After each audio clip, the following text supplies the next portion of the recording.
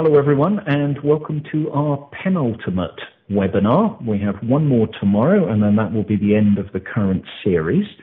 For anyone who is joining just on audio, the slides for this have been uploaded onto the website, and you can download them straight from the link for today's event. It's not too big, the file's about 3 megs, so that shouldn't take you long to pull down. The document that this presentation is based on is now open for comments, and we have a slightly technically restricted event today. Penny Boston, who is one of our presenters, is on a dodgy Wi-Fi connection, so unless we get a sudden improvement, she will be in voice only, and Rory will be here in sound and video. So the event is being recorded and will be placed on the internet, so everything we type and say will be out there in public. And with that, let's see if we can make this work. Penny. Okay, thanks everybody. Sorry I can't be visible on the screen. Rory, if you can advance slides for me as I go, I'll call for them as I need them. And I'm afraid you'll also have to field any questions for us, and if it's something that I need to address, please let me know. We felt during our face-to-face meeting back in June that there was a really important need to focus on aspects of geophysics and the geophysical evolution of terrestrial-type planets, whether they be primary planets or even terrestrial-type bodies, circling gas giants.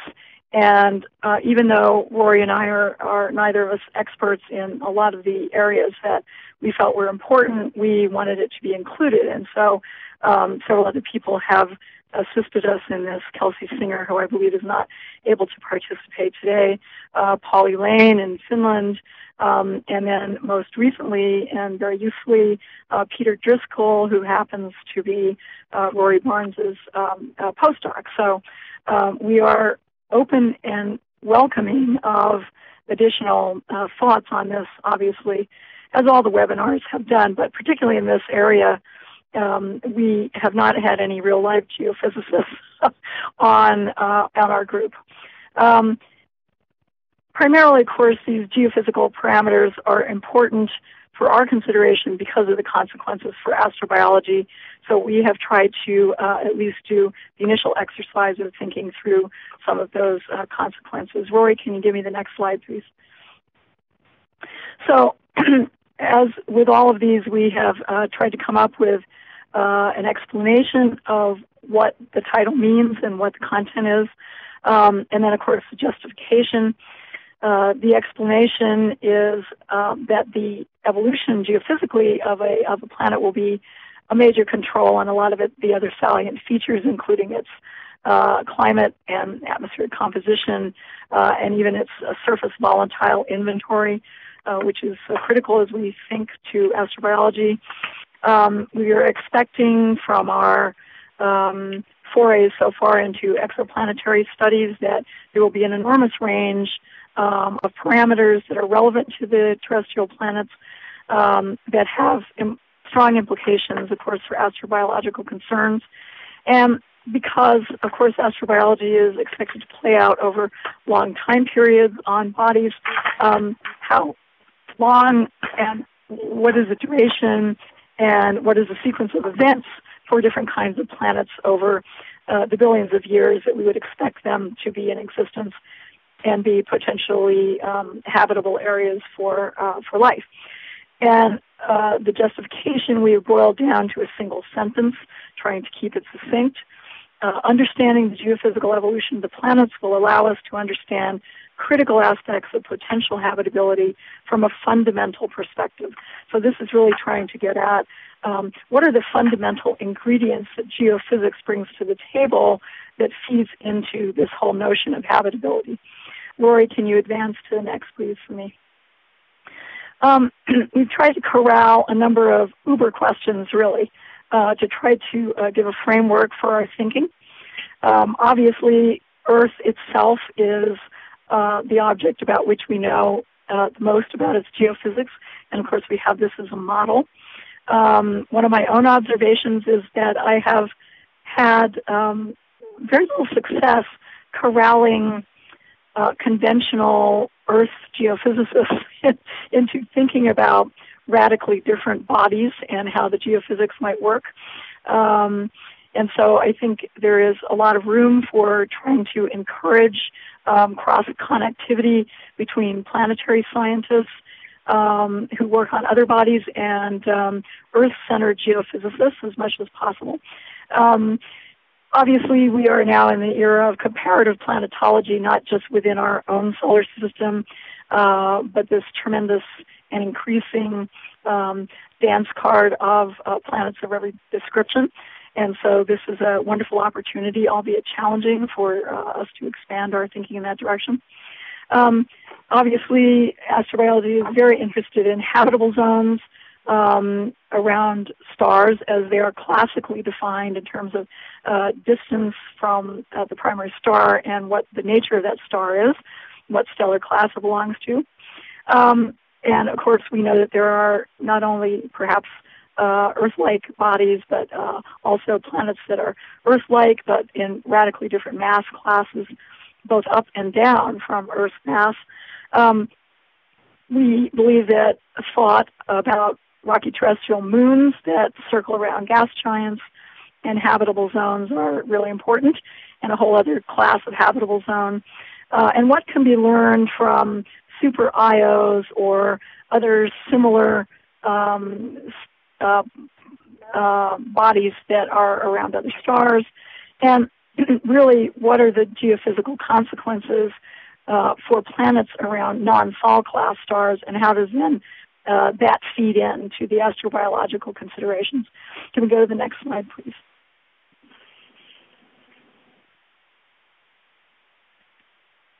Can we go to the next slide, please?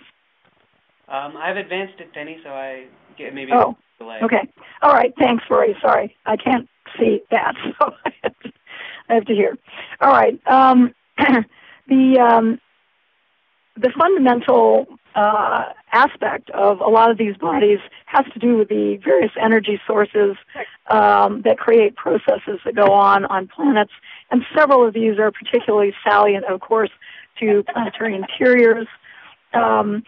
We know that, of course, all bodies of any significant size presumably were endowed with their initial accretionary heating.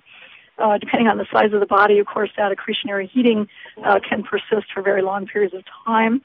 So that initial amount of heating is expected to be a common property of most bodies that are likely to be of astrobiological significance.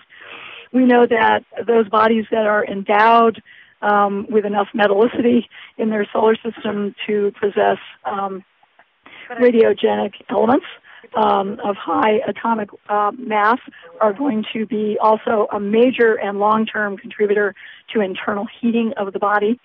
There is, of course, complex geochemistry that goes on as a body will differentiate physically and chemically in its interior. And a lot of those reactions are exergonic and also provide internal heating. Of course, external factors are also important, including the solar energy that a body does or does not possess, but that's perhaps less salient to a lot of these deep geophysical processes. And of course, as we have seen in our own solar system, early on in our history, we had a very major impactor-generated source of heat that certainly affected the surfaces of many of the bodies. The degree to which that penetrated the surfaces of Earth and other bodies is still a subject for debate and study, but nevertheless, this is another source. With bodies that are orbiting, particularly around gas giants that are moons around those, resonances between the moons and the primary planets, of course, as we see on Io and Enceladus and et cetera, are capable of providing a great deal of tidal heating. And so these are the primary mechanisms that we have at our disposal to think about these bodies from the geophysical position with respect to their fundamental properties. Okay, Rory, I'll turn it over to you now. Thanks, Penny. So with that introduction, I wanted to spend a few slides just discussing some of the more recent results that are pertinent to today's discussion. And one of the most fundamental things we might be interested in a terrestrial exoplanet would be its composition. And there's actually been a fair amount of work that's been tackled lately. A lot of it's been led by Jade Bond, now Jade Carter Bond. And this is one of her first results that I'm showing here in this slide, just some examples of it, really. And in this study, what Jade and her colleagues did is they tried to basically map the composition of the star to the properties of a terrestrial planet that might have formed around it. So they basically looked at the spectrum of the star, identified the abundances of the elements inside the atmosphere of the star, and they assumed then that the protoplanetary disk from which terrestrial planets would form was composed of similar elements. And then they worked out sort of the evolution of that planetary disk at early times and basically identified a condensation sequence, so to speak, of where different elements and molecules might lie in the protoplanetary disk. They then assumed that the precursors to the terrestrial planet, we called them planetesimals, were endowed with the local composition of the disk, and then they allowed gravity to take over and simulated just how the accretion process would proceed. And at the end, when they had just a handful of terrestrial planets that were somewhat similar in size to the Earth, they then examined what constituent planetesimals made up the entire planet at the end. And there are a few different possibilities that they found, and just to sort of highlight some of them, if you look at this top panel up here, this is a case of a star that has this telephone number HD 17051, which is a star that they found to have a low carbon to oxygen ratio compared to our sun. And they argue, I think quite persuasively, that the C to O ratio is a critical value as far as trying to understand the composition of planets, because it sets the chemistry in the disk early on. And just to point out here that this is the Earth's composition here, and of course here's a key in which you can look for your favorite element. So in this system, HD 17051, what they found is that the planets didn't look very similar to the Earth. And you might notice, for example, that there's a lot of white in a lot of these planets, and that is calcium. So this low C to O ratio transformed the chemistry in the disk, and it then created planets that tended to be more calcium-rich than the Earth, although there are a couple of examples that look quite a bit like the Earth. If I go to another star that might host planets, I think maybe it does, in fact, we see that this star had a similar C to O ratio as our Sun, and as they ran their process forward, they found that indeed they formed planets that did look quite a bit like the Earth. You can see that each of these little disks here looks quite similar to our model Earth. Finally, they looked at a star that had a very large C to O, or relatively large C to O ratio, and what they found was that in fact you didn't get silicon-rich planets at all. You tended to get these planets that were mainly carbon and iron. So you can see that these planets all are quite black, meaning they have a lot of carbon. So these are very different worlds than we might imagine from just in our solar system. And we don't know necessarily that the host star's properties do map in this way. Planet formation is a complicated process that we don't understand, and I know there's been other webinars on this series on that topic. But nonetheless, this I think kind of gives us a zeroth order example or a cut of just what might be out there. And it's fascinating to think about just what are the geophysical implications of these different kinds of compositions. Moving a little closer to home, I think there's an interesting feature of the Earth, and that is that the Earth's inner core solidified about 1 billion years ago. For the first several giga-years of the Earth's evolution, we actually did not have a solid inner core, and this transformation actually changed the geophysics and the geodynamo of our Earth quite a bit. And this is a figure that I've taken from Peter Driscoll, and I guess I can move my arrow out of the way here. And what he's plotted here is basically the evolution of the magnetic moment of the Earth as a function of time. And initially there's a little bit of growth here, and as just the Earth is accreting, but then you see there's this long decrease in the power of our planet's magnetic field, and that's just because the Earth is cooling. There's less energy around to drive the dynamo. But then something quite dramatic happens. In this case, it happened about half a gigayear ago, when the inner core nucleated. It started to solidify, and this radically changed the energy budget in our planet, and it dramatically increased the power of our magnetic field. And I find this a fascinating feature of our planet, that it looks as though about the lifetime of the sun is comparable to the time it took for an inner core to form. And whether or not this has any correlation with habitability or not, I have no idea. But I think this is an interesting observation, and it's a question that we need to think about as we look forward to actually trying to model some of these terrestrial exoplanets. Moving on, there's also part of the energy budget for planets, as Penny mentioned, is the radiogenic inventory. And we know pretty well what the Earth's current energy flux is, but we don't really know what the distribution of energy sources. We don't know necessarily how much energy from the Earth's interior is coming from radiogenic elements, how much of it is coming from some of these other sources that Penny mentioned, like accretionary heat or core formation, these sorts of things. So in this figure that is in a paper submitted by Patrick Young et al. To Astrobiology, they looked at how can radiogenic heating vary on exoplanets. And in this case, we were primarily interested in higher levels of heat, just assuming that the Earth maybe is not typical, or maybe the Earth is typical, but there can be outliers. What is sort of the range of possibilities out there? So first of all, there's this black curve here, which is labeled the Earth. That is sort of a nominal model for the radiogenic heating of the Earth, which is labeled up here in terms of surface flux, the surface energy flux through the surface of the Earth. That's how it's being parameterized here. And so this Earth case is basically assuming that about 40% of the Earth's current energy is coming from radioactive decay, and we know from geoneutrino experiments from around the world approximately what the proportions of the radiogenic elements are in the Earth.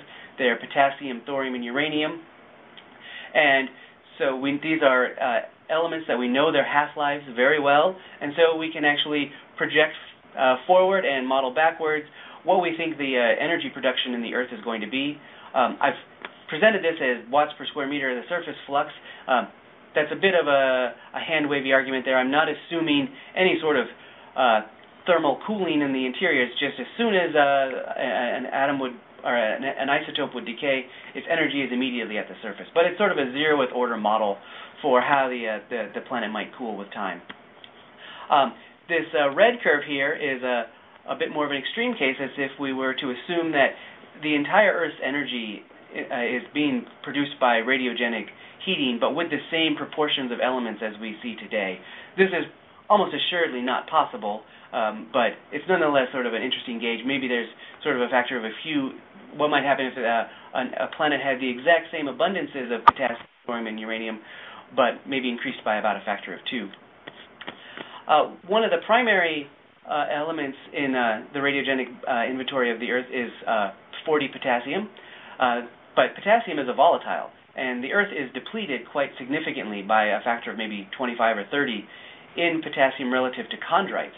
And if you were to add this additional source of energy to the Earth, you get a very different situation. So this is basically taking this black curve and now bumping up potassium by a factor of 25 or 30. So imagining it as if the Earth were actually made of chondrites exclusively. And you can see then that the energy evolution is quite different. In fact, for about the first 2 billion years of evolution, we might expect the Earth to behave more like Io, which is shown here by this dashed line. So very different kind of world, very different evolution. How does this change the picture? Does that actually prevent habitability in plate tectonics, etc.? And then finally, this green curve is an even more extreme example, where now I'm basically taking the red curve for assuming all the energy inside the Earth is from radiogenic sources, and then I'm making it not only just chondritic in abundance patterns, but actually twice chondritic as far as the radiogenic elements are concerned. So this is, I don't know, maybe I was going to say it's an extreme example, maybe at the absolute upper limit, but maybe not. We don't really know what the distribution of radioactive isotopes in the galaxy is. We don't know how they can be, how they are coalesced into planets. Do certain processes tend to favor or disfavor the accretion of these elements into the Earth? So as we look forward to these terrestrial exoplanets, we're really going to have to think hard about just what really is the energy budget inside of these planets. And at this point, I'm going to turn it back over to Penny. So go ahead. Great. Slide, Penny. All right. Well, I'm temporarily back on the site. We'll see how long it lasts. This slide is bringing up the issue of what is known as the RC to RP, which is the ratio between the core radius of a planet and the outer diameter of that planet. And it's been pointed out that this may be a significant factor in terms of what happens to an internal dynamo of a particular body. It is not well understood. It's a figure that is cited for a number of bodies. So this is an arena of research that has significance because there are major consequences in terms of what happens with an interior dynamo, should a planet have one. The generation, of course, of magnetic fields that we think comes from our own dynamo here, producing magnetic field lines, are of great astrobiological significance because they serve as a buffer from whatever ionizing radiation is being produced by a particular star around which they may be orbiting. Obviously, for certain stellar classes, this is perhaps even more important than it is for our own sun. Red dwarfs, for example, are thought to sporadically emit very strong blasts of radiation of varying different characteristics. And so the magnetic protection of a potential astrobiological object is really important. The interior differentiation, what actually goes on when the body is forming, has profound implications for what materials are then ultimately available in the more superficial areas of that planet that can actually go into creating life in the first place. Differentiation and evolution of interiorly trapped volatiles, for example, solid solution equations that go on, and many other fundamental things in terms of perhaps even the depletion, for example, that Rory was just mentioning for potassium, which is, in our own biology is a particularly significant element. And then really this also speaks to what is the potential longevity of internal heating sources. We all pretty much agree that some aspect of a highly active planetary interior where there is built-in recycling mechanisms is probably pretty important for the longevity of a biosphere on any planet. And so this feeds into those considerations. We know that internal heat loss from the inside of the body is occurring by conduction and by convection. And so contemplating what goes on here on our own planet and the behavior of the complex plate tectonics that we have is something to give us pause. How common are plate tectonics on planets? It appears that we are alone or a rare body within our own solar system in terms of the particular style of plate tectonics that we appear to have. There are obviously other extensional tectonics that go on other bodies, for example, Europa, Ganymede, and so forth, and clearly Enceladus. But we have very little real understanding of what planetary regimes we are looking at where we would actually be able to set up something on that planet. I have attempted to induce people to talk to me about the issue of whether or not we could expect, for example, on a significantly chunky super Earth, would we actually get plate dynamics of the kinds that we have here? Would we get plates moving about? Would the much larger mass perhaps really affect the behavior of the convection of the mantle and so forth? People are not even very willing to even speculate about that. So this is something that has caught my attention. In general, people have suggested that the kind of relatively thin lithosphere that we have on Earth in terms of the crustal material can produce shallow convection, and that these crunchy lithospheric slabs on top are rapidly and continually created and consumed, and we see that here on this planet. But then extending that beyond our case, even to understanding tectonic regimes on other bodies in our solar system, and then extending that to classes of bodies that we don't have here in our solar system, we think is a really important thrust for research with profound astrobiology consequences. I turn it back over to you, Lori. Great, thanks. So the next slide here, which looks to be a little bit modified somehow, sorry about that, but it's not quite what I put on here. But anyway, the point here is that now I want to think a little bit more about terrestrial exoplanets again in the habitable zones, and in particular thinking about what other sources of energy are available in the tidal heating here. And more broadly, looking at just how can we start to begin to classify these terrestrial exoplanets. As we move forward in trying to envision a way in which we can sort of sample the atmospheres of these exoplanets, we want to try and pick the planets that are the most likely to be habitable. And this figure here is sort of meant to call sort of a warning to people that, you know, it's not necessarily going to be obvious that just because a planet is in the habitable zone that it is going to be potentially habitable, because the geophysics can be quite important and quite dramatic. And what this figure shows is tidal heating from a rather simple model, in fact the model that predicted volcanism on Io, how that tidal heating model will predict what it would predict for the heating rates would be on a planet in the habitable zone of a nearby very low mass star, which is called VB10. VB10 is sort of the archetypal low mass star. It's right at the hydrogen burning limit. It's about 6 parsecs away, so it's nearby, and it's something that will probably be, astronomers are probably going to be targeting to try and identify potentially habitable planets. So in this figure, first notice where it says habitable HZ, that stands for habitable zone. So the habitable zone extends from this dashed line to the right.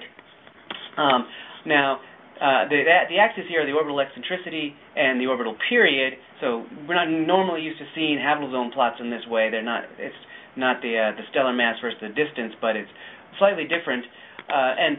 What I want to point out here is that the eccentricity is actually going to be very important as far as identifying planets that might be habitable or not. So let's first look down here at the bottom where it's purple and green. This would sort of be our classic picture of the habitable zone, where interior to the habitable zone you have Venus-like planets, and in the habitable zone there are green planets. The outer edge of the habitable zone is not shown. It's probably about here, though, at the end of this spurious green field right there. And notice that the eccentricities down here, where the green region is, are very low, sort of 0.01, 0.02. This is similar to what the Earth's eccentricity is today. But if we go any larger than that, we're going to move into a very different kind of planet. This blue region right here is what I like to call tidal Earths. This is where the tidal energy inside a planet is likely to be similar to what the Earth's current energy is today. So these would be planets that, in the absence of any other sort of heating, would have the same energy as the Earth today. But of course, they probably do have more energy sources. They have radiogenic heating and differentiation and things like that. So it's a very different kind of world. Tidal heating is most likely deposited near the surface of a planet. And so now you completely change the thermal profile of a planet if you have heat sources in a core and heat sources near the lithosphere. And how does that change a planet's evolution is an unknown right now.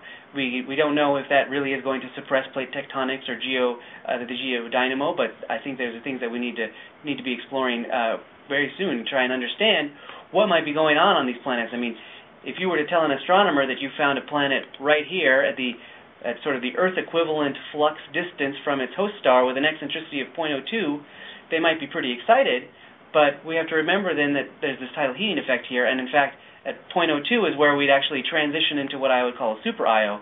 These are planets in which tidal heating from the star, I should say tidal heating due to deformations caused by the star, will produce energy fluxes on the surface that are larger than we see on Io. So these planets in the habitable zone of VB10 with an eccentricity of just 0.05, they don't look like the Earth. They are going to be planets like Io. And then finally, what's dominating this figure is this red region, which is what I call tidal Venuses. This is where tidal heating is strong enough to actually trigger the runaway greenhouse, which nominally represents the inner edge of the habitable zone. So without any starlight at all, planets in the habitable zone that are marked red in this figure, they're not habitable. They are in a runaway greenhouse, and they're toast. Now, that's of course using a very simple model, though, and we don't really know how tidal heating is going to behave on an exoplanet that is predicted to have 2 orders of magnitude more surface flux than on Io. So I find this to be a huge open question, and we really need to have new and improved geophysical models that explore the relationship between tidal heating, composition, and other sources of energy if we're to understand the potential for identifying habitable planets around low-mass stars. And now it's back to Penny. Okay. Thanks, Rory.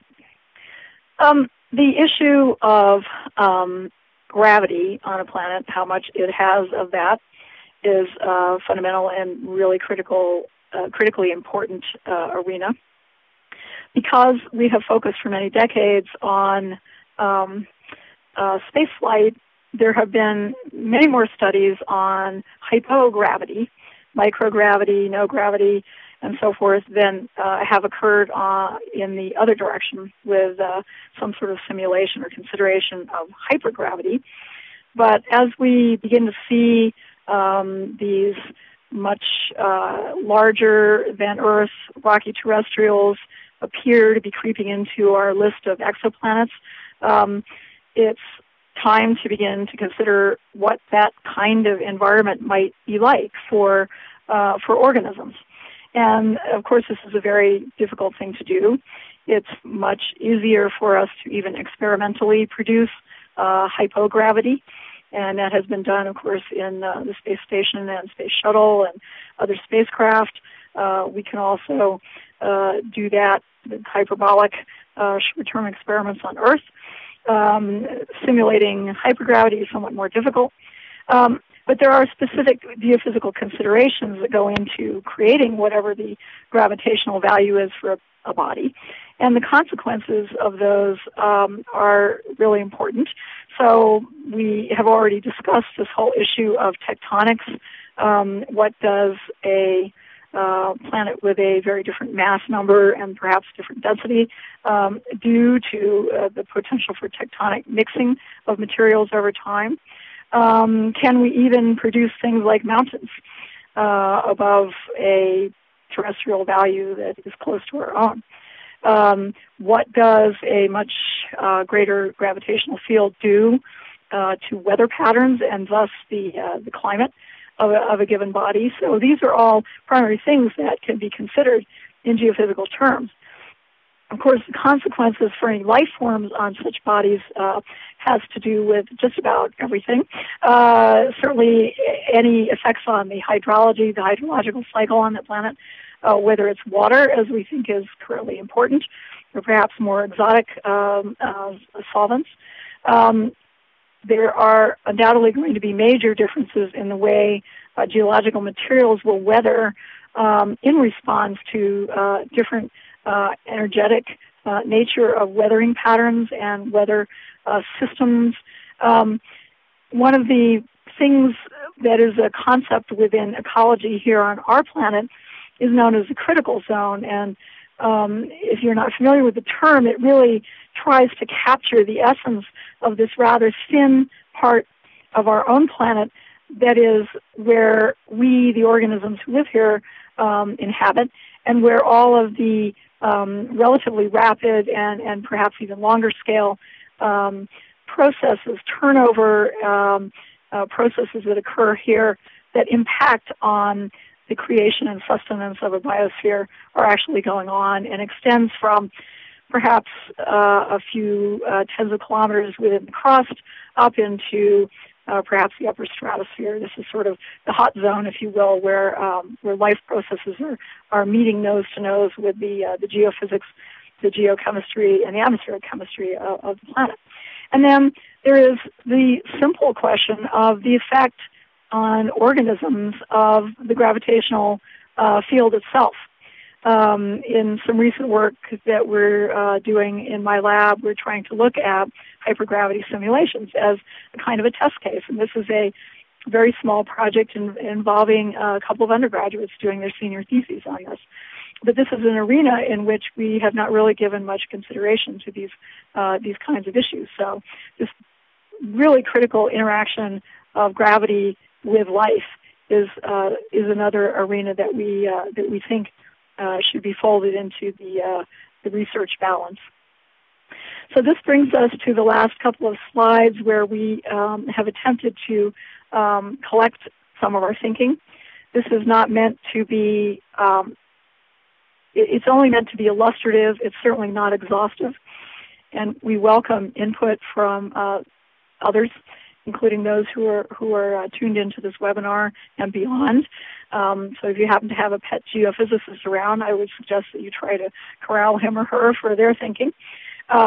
Obviously, fundamentally focusing on how the Earth works, that has implications for applying that to other planets, and we show a few examples here. Plate tectonics, how does the carbon cycle operate? What is the balance between solid phases of the planet and liquid phases? How has Earth gone from its original very different state through all of the different geological epochs? When did plate tectonics turn on? This is quite controversial. What is the balance, of course, of internal heating? What can we then take of our understanding of Earth and the way we apply it to the solar system?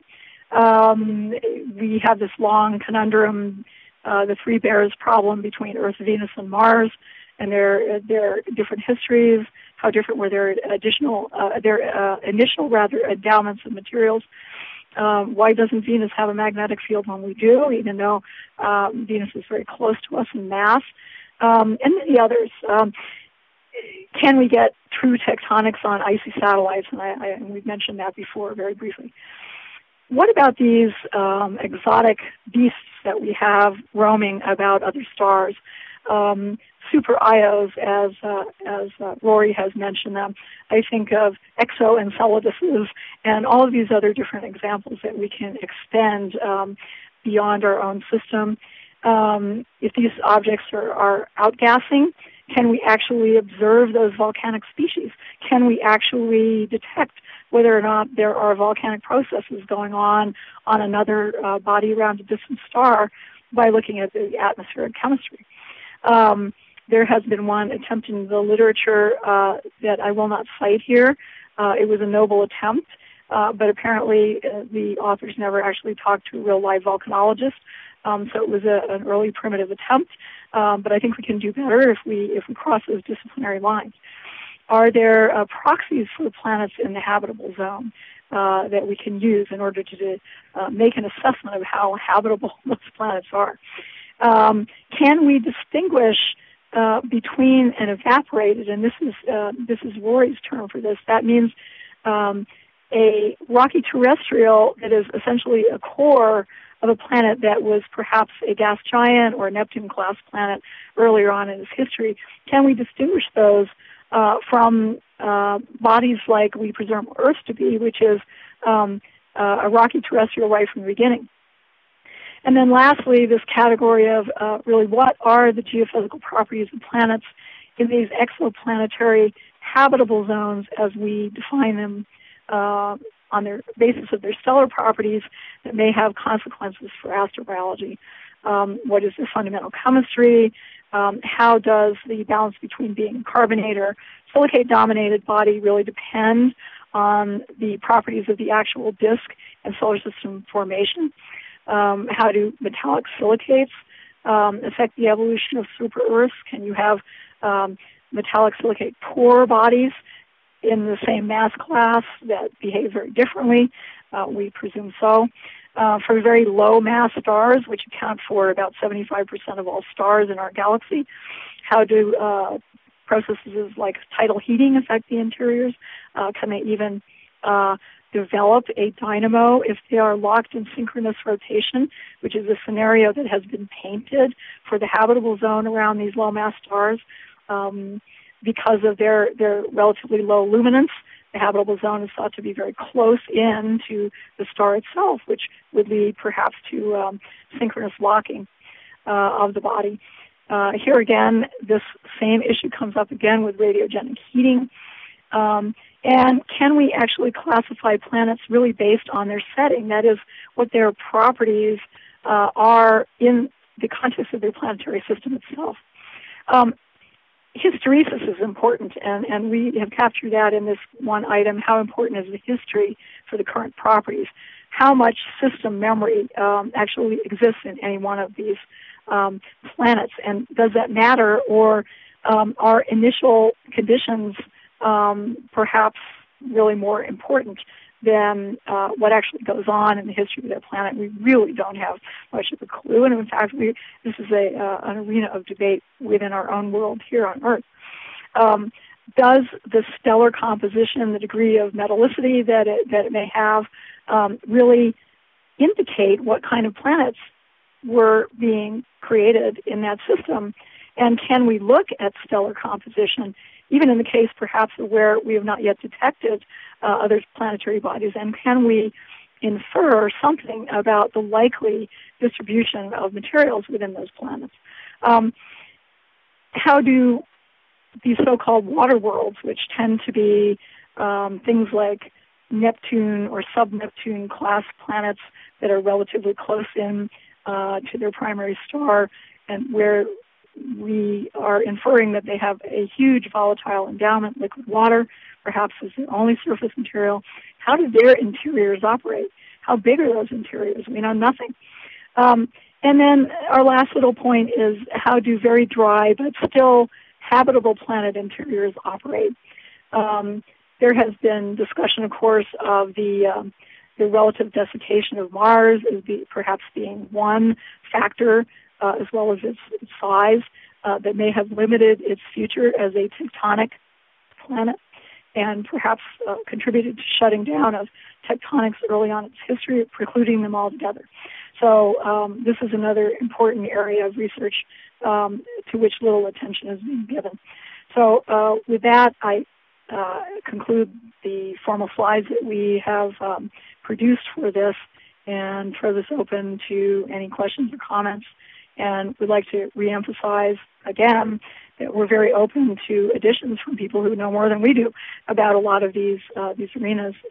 Roy, did you want to make any last comments here? No, I don't think so, but I do, I guess, other than to just reiterate what you just said.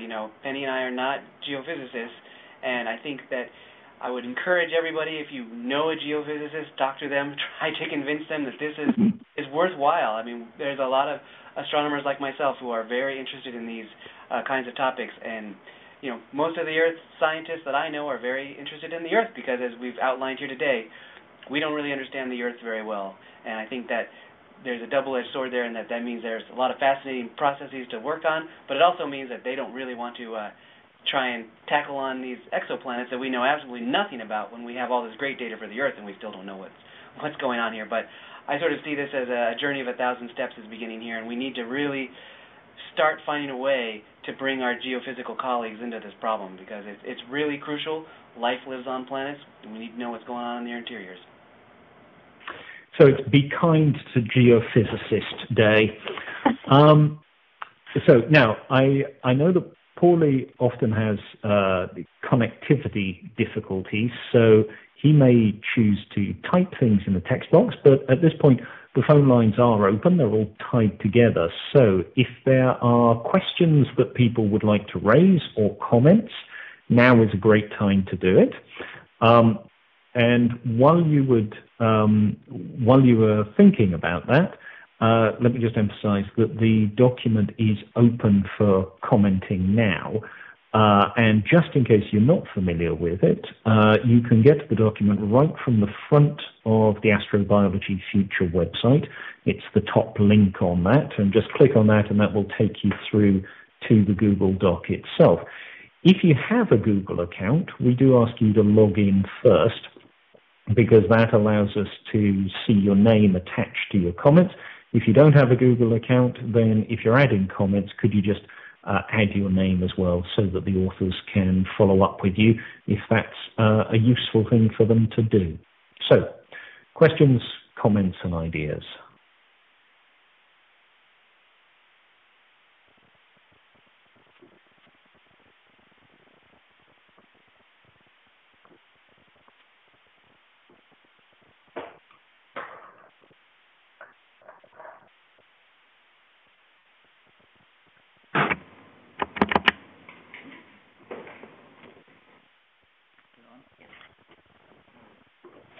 Yeah, this is Brad Foley. I'm a new postdoc at DTM.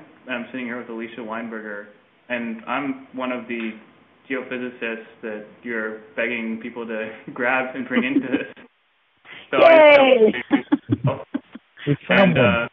So you also, I also know Peter Driscoll very well because we overlapped. I was a PhD student at Yale while he was doing his postdoc there. But I've been interested in things like in plate tectonics and how plate tectonics forms from mantle convection, and we do actually, a number of people in the geodynamics community have looked at super Earths and whether they'd have plate tectonics, and there's no one answer because there's so much we don't know. But I just can let you guys know that people like us have looked at that, and I'm certainly interested in working on this more with you guys, talking more about this with you guys.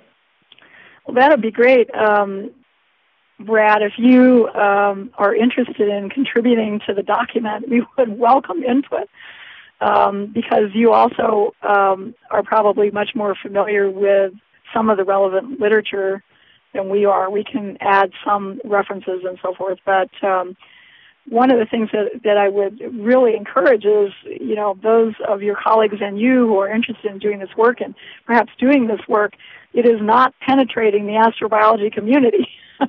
And this is, a whole additional constituency for your work that is out here and is anxious to hear what you guys are thinking about this. So if you would like to contribute, hopefully not a whole lot of work on your part, but we would welcome you as an additional author on the formal white paper.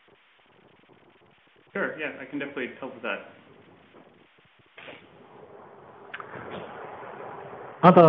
Any other questions or comments that people want to raise at this time?